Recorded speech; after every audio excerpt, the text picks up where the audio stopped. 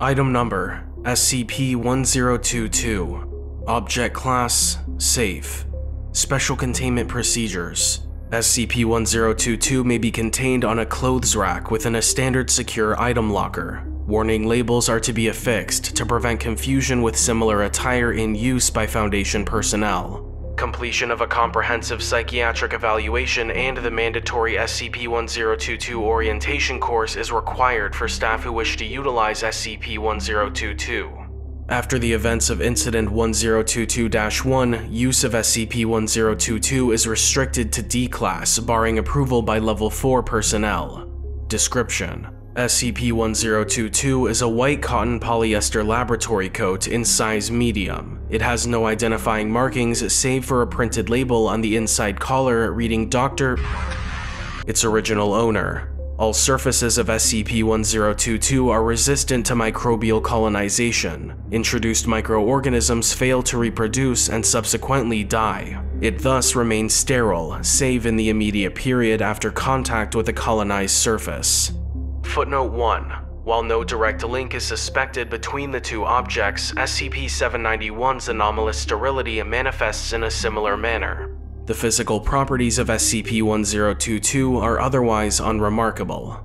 When a subject wears SCP-1022, they are able to perceive prokaryotic organisms in the environment at a greatly increased magnification, which persists indefinitely even after SCP-1022's removal. These organisms are primarily bacteria, but archaea may also be visualized by SCP-1022. This visual effect is comparable to that of a light microscope on high power settings, 1000x, with the result that most organisms visible appear 1 to 5 millimeters in length or diameter. The effect is not cumulative with magnification apparatus. Use of light microscopy will not enlarge organisms, although the subject is able to use more powerful magnification techniques, such as electron microscopy, as normal.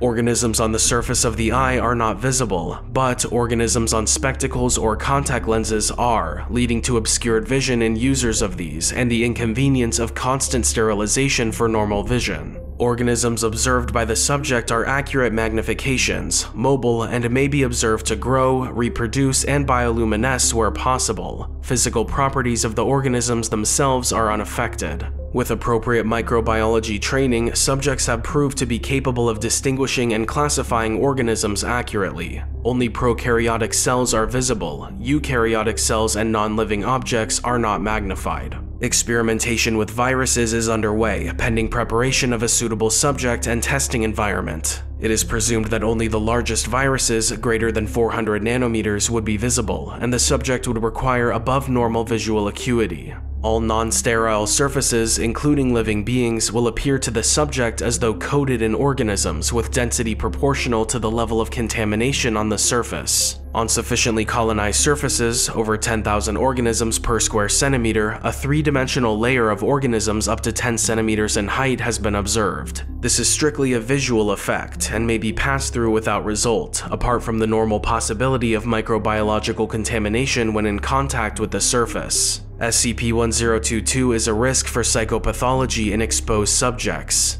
After experiencing the effects of SCP-1022, subjects may develop anxiety or obsessive-compulsive traits, anorexia, and socially isolating behaviors. Other manifestations are less common. Unsurprisingly, abnormal cleaning habits are dominant. The pattern of these symptoms is variable between subjects and dependent on factors such as personality traits, underlying psychopathology, occupation, and education level. High threshold for disgust and biomedical education have been noted to be protective. SCP-1022-related psychopathology may be treated by standard methods involving cognitive behavioral therapy to reinforce the harmless and normal nature of the visions, in conjunction with anxiolytic medication. Addendum 1022-1. While data on long-term SCP-1022 exposure is scarce, some subjects have reported developing further abnormal sensations after 3 months at a minimum of experiencing SCP-1022's effect. These include abnormal tactile inputs such as crawling sensations, the feeling of organisms jumping from surfaces to the subject, and One subject, D102258-9, reported mild feelings of discomfort in the throat, chest, and abdomen for which no medical cause could be found. Further observation is required. Presently, the development of these is considered harmless and only indicates medication as necessary. Addendum 1022-2. Ability of subjects to cope with SCP-1022 exposure in the long term was confirmed by Experiment 1022-5A. D102258-1, male, 34, Eastern European, relevant background as emergency medical technician, successfully adapted to SCP-1022's effect and retains normal function and mental stability after months, requiring only fortnightly psychological support and no medication. Dr. submitted a request to have D102258-1 assigned to the site microbial laboratory as an assistant. This was approved, and Dr.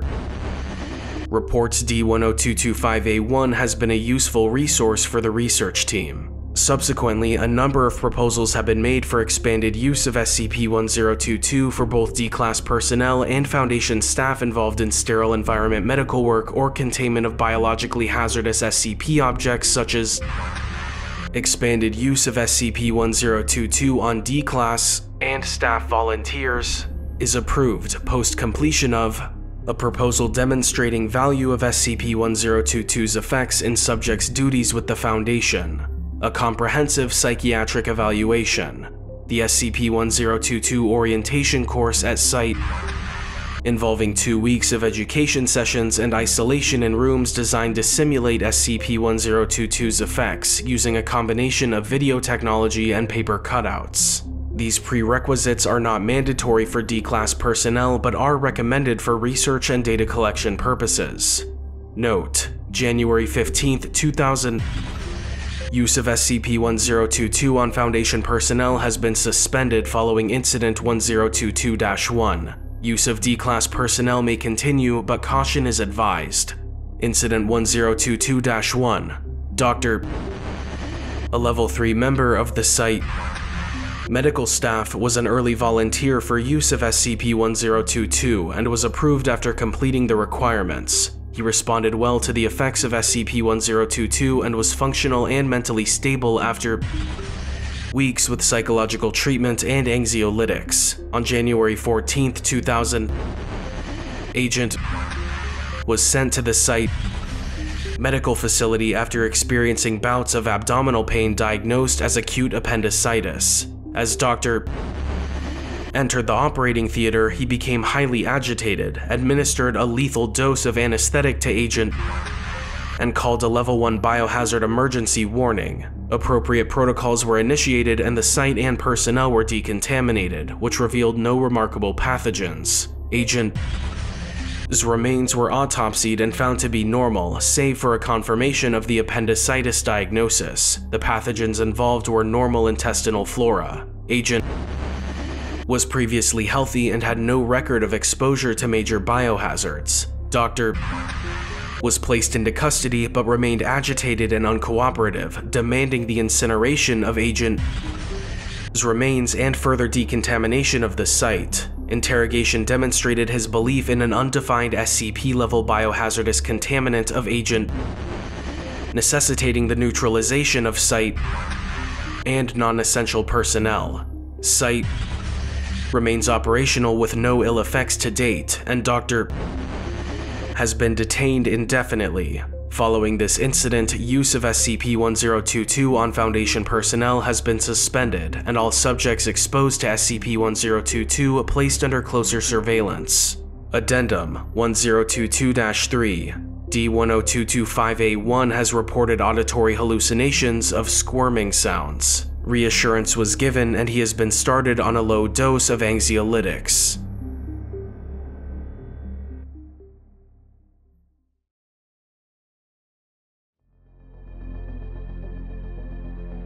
Thank you all so much for watching, and a huge thank you to all of my patrons on Patreon. Special shout out to Everborn, Joe Light, The Bone Man, Rubbishbin69, Tanis, Ruler of All, and Doomsday LLC, Prince and Design. If you'd like to help support the channel, head on over to patreon.com/Dr. Maxwell, link in the description.